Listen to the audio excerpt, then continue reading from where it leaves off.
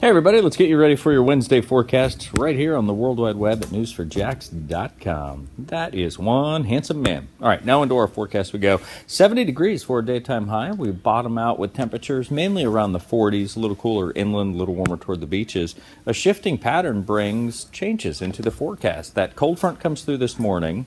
Our temperatures still reach the 70s, but as the high moves toward the Atlantic, it returns that flow to a northeasterly flow and knocks down that Thursday temp from the 70s today into those near mid-60s for a daytime high tomorrow. We'll start off with those lower 40s. A normal this time of year is 69 degrees, so we're back closer to a seasonal trend on Friday.